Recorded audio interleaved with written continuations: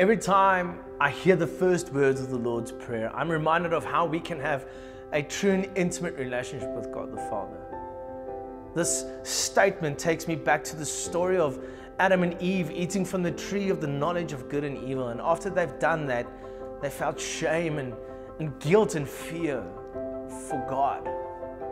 And when that happened, they tried to hide from Him. It's such a weird concept, that trying to hide from God.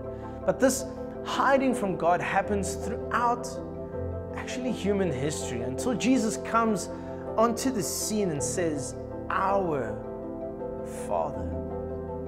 You see, because of Jesus including us with Him in this prayer, we can also now pray without fear, without shame or guilt, like a child does when he speaks or she speaks to their Father.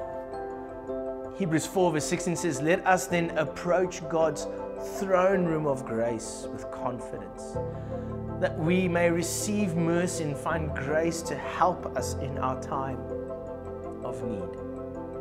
You see, the Hebrews writer is in essence saying that we might make mistakes in life and we might feel unworthy, but God the Father wants us to approach Him without fear, without guilt or shame, but rather know that we may talk to Him face to face about our struggles or even our triumphs or just the things in our lives.